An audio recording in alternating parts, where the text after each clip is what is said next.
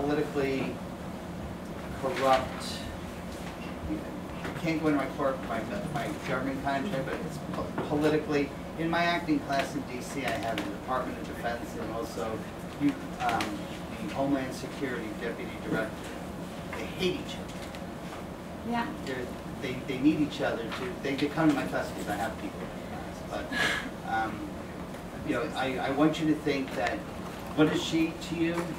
Zoe, she's a co-worker. I think. I want you to bring. See, here it is in your life. You're probably never going to work in Washington. You're probably never going to hold a political office. But what did you ever have a job where you just hated a bitch? Yeah. Not her. Of course. But give me a job that you had that you hated. I managed a restaurant on the Lower East Side and Okay. absolutely hated my general manager. Do you remember did that make your lip curl? In the same situation here, she does that same thing. Okay.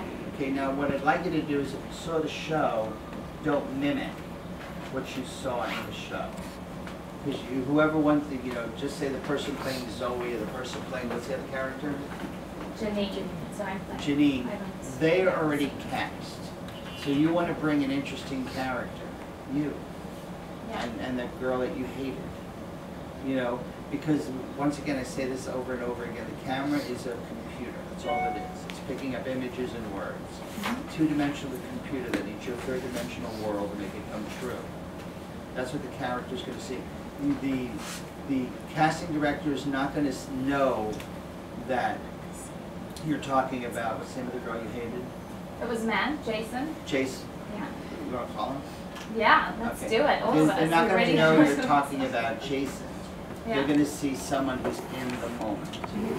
See, what I do is when I walk into an audition room,